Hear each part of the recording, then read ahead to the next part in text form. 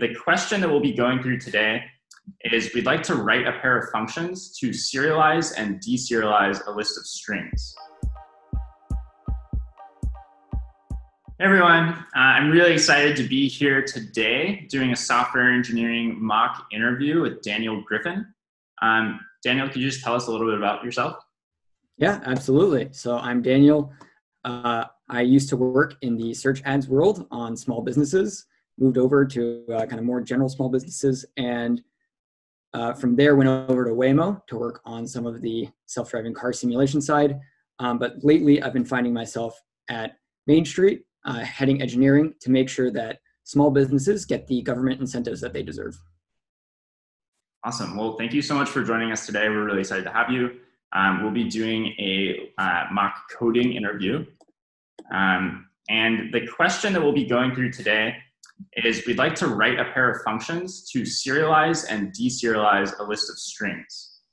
So a use case of this could be, let's imagine we have a client and a server and we want to send an array of strings from one to the other, but we're not able to use a standard library or encoding like JSON or protobuf.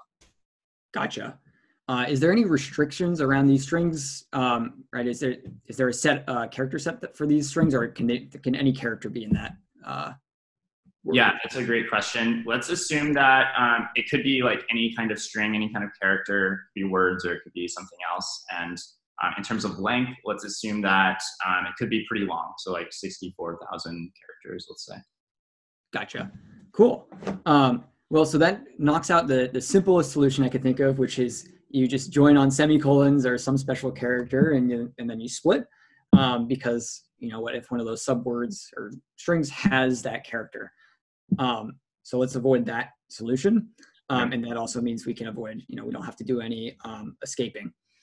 So the other way I could imagine doing it is you want to encode the length of the string and the string for each of the strings in this list, and then you can go back the other way. The cheapest way I could think of doing it is, say you have the word cat, or let's go through this example. If I have cat and jump, something like that, is you could just encode cat and then for jump, something like that. All right, because then you have 3, then you know that this is the end of your number, and then you have cat, and then 4, then you have jump. You could go through that. The nice thing about that is it's really human readable, so it's easy to debug or see what's happening on the wire.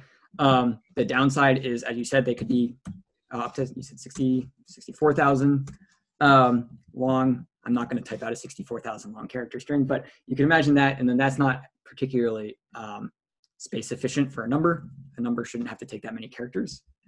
The other way I can imagine it is you could do, I'm going to just use X in place of my character, but you could do X and then cat and then X and then jump, where X is the number encoded as a 16-byte character that represents the number. So I think I'll probably lean that way, because then it's always, it's as space efficient as possible, and I'm comfortable that we'll be able to write stuff that we can debug along the way, and we'll see if that happens. Cool. If there's not any other points, I can jump right in. Or do you have any other questions around my encoding scheme? I think that makes sense to me. I think we can jump into it. Awesome. Well, then I'll leave my serialize to serialize functions for the moment. I'm going to do def encode number.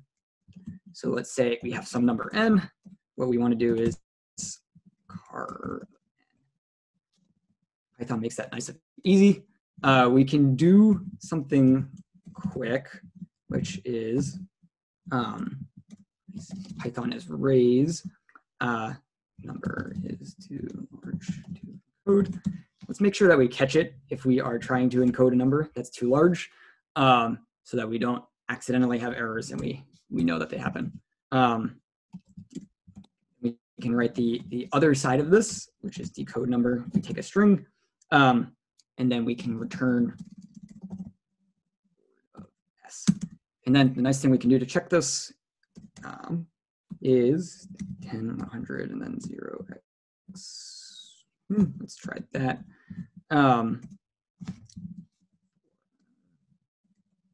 I'm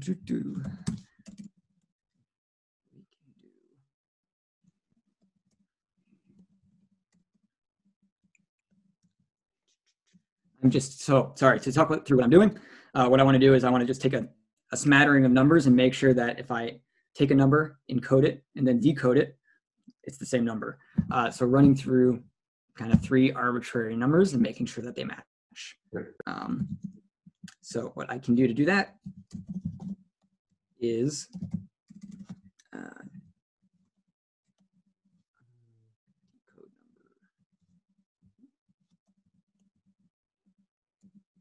I think if I save, whoop, true. Awesome. Oh, I print hello world a lot as well. I can get rid of that. But so 10, 100, and 4,095, they all match. If I take the number, encode it, decode it, they all match. So I'm going to take that as my very lightweight interview version of a unit test and say that this is going to work for us. So let's jump into the serialize function. The nice thing about this methodology is serialize is going to be nice and easy. So what we're going to do is we're going to start with our return array. Our end goal here, we actually need an argument, which is our list of strings. We're going to return one string. The reason I'm starting with an array is in Python, whenever you try and update an array, you want to kind of construct your strings at one time, because anytime you update a string, it's going to be O of n. So we don't want to keep concatenating to this string. So we're going to push these things onto an array, and we're going to join and return at the end to try and be as efficient as possible. That's because these are, serializing and deserializing are things that you do often. We want to make sure that they're efficient and that they're not eating up too much time. So we're going to say for word in L, we can do ret.append number length of word. And then forgot one parenthesis. And then we have to just do. So that is our easy return, our serialize function, right? So all you do is for every word, first you're putting in the encoded length of the word, and then you're putting in the word itself.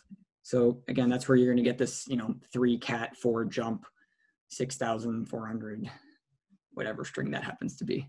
Maybe you're putting in a paragraph of a book as a sentence. Who knows?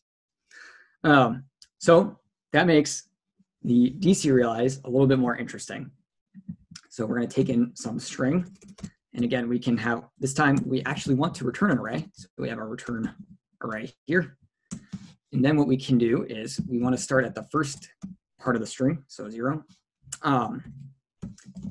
You can say if the length of the string is less than 2, we can just return early. The reason for that is if it takes 1 character to encode the length, you're not going to encode a length of 0. So if it's less than 2, that means that there's nothing encoded, there's nothing stored. So we can just early return on, and we don't have to do any iteration. It's nice and easy. But that is not the end of it. So then what we want to do is go over the course of the whole string, and we're going to do this piece by piece. So the first is we can get the, I'm calling for brevity, or each of the strings that we have in this array, I'm calling a word. That's kind of the taxonomy I'm trying to use. So we can do word length is the decode number of SI. So just the character that you're currently at is that encoding of the length. We can also say if word length plus I is greater than or equal to the length of the string.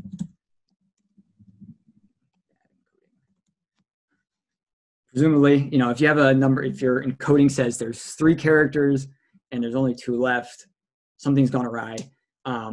Maybe if this was used in a production system, you'd have some sort of way of reconciling that. But for this quick implementation, let's just throw an error and move on, and you could debug that later. So then the nice thing is the word is nice and simple. It's just from I plus 1, because we can actually simplify this here. I plus equals 1. So we want to skip that number encoding. And then the word is in the string from I to I plus. Right, so it's just that subset of the string that you've encoded. We can then push that onto the return array, right? So we want to make sure we capture that. And then we just increment I by the word length so that you're at the end of that next word. Either you should be right at the end of the array, or you should have the next number right there. So you should be in that spot. And then all you have to do is return the return. So in theory, that should work. That is always the question. So let's see what happens if we do, I can just, I serialize and then deserialize. Cat, dog, jumped. Got that. All right, a moment of truth. Cat, dog, jump. So we can successfully serialize and deserialize, and the strings match. And so if I was doing this and I was trying to build out a production system, I was going to just use this in any production system, I would go from here and I would write some tests to make sure, again, I would have probably more examples. I'd have examples that were much closer or right at that character length limit that we've put in here. And I would make sure that kind of more of the kind of edge cases were covered. So what happens if I pass in the empty array, passing in some bad serializations to the deserialize to make sure that we do throw errors when we expect it and we don't return garbage. We should catch that. We shouldn't just walk past it.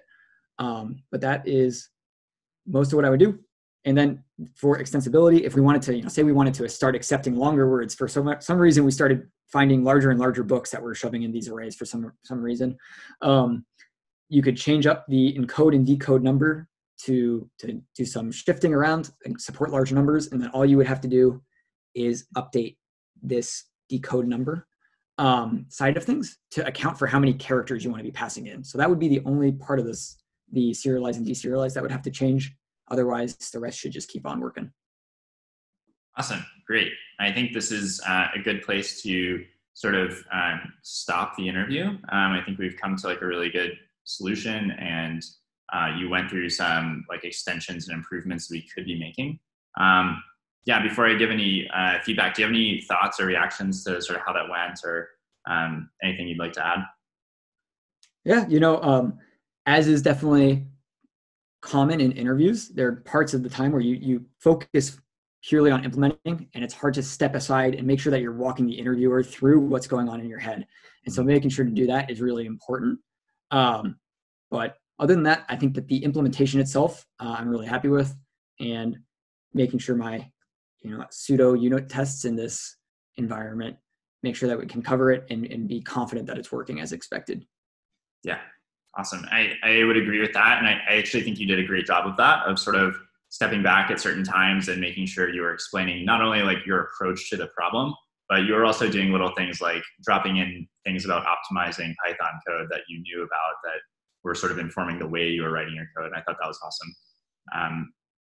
You're obviously like a pro, and like really understood you grokked the problem really quickly and knew how to solve it. Do you have any recommendations for people who maybe see a problem like this and don't immediately see a solution, or maybe haven't done something like this before? Absolutely. I think the biggest thing in an interview is to recognize that things are a two-way street. So kind of what we were talking about at the beginning of trying to push around what is the character set and what's the length and what are the requirements, making sure to work with your interviewer. This is not just a pure quiz.